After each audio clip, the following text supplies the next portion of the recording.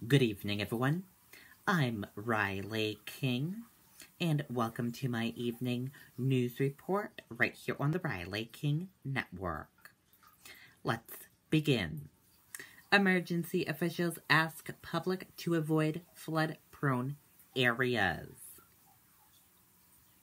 Emergency personnel on New Hampshire's seacoast spent Friday dealing with a nor'easter that brought blasting winds and heavy rain.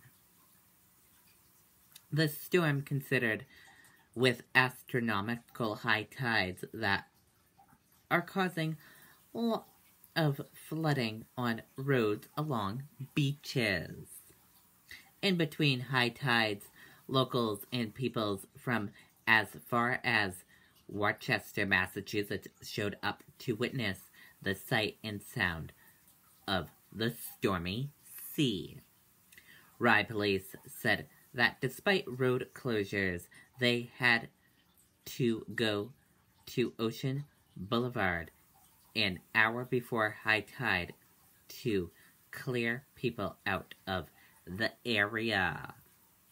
Police posted dashcam video showing waves crashing over the seawall at one point, dousing the cruiser.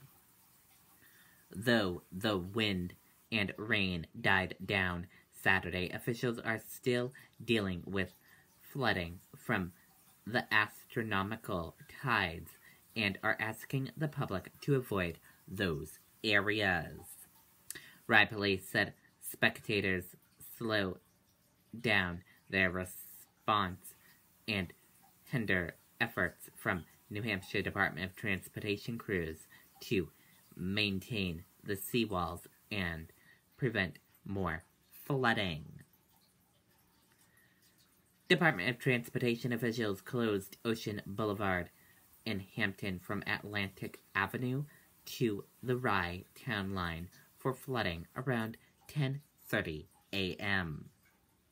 By 11:45 a.m., Route 101 was closed down at Glad Path in Hampton. Officials said no vehicles will be allowed to enter the beach.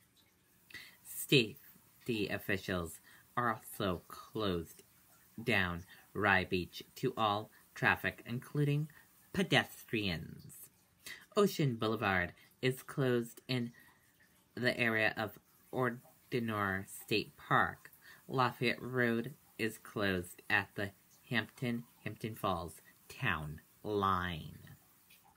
And that does it for my evening news report right here on the Riley King Network. I hope you all have a great rest of your evening, and I'll see you back here tomorrow with more news reports and another newscast. I hope you all have a wonderful rest of your evening. Good night, everyone. Bye.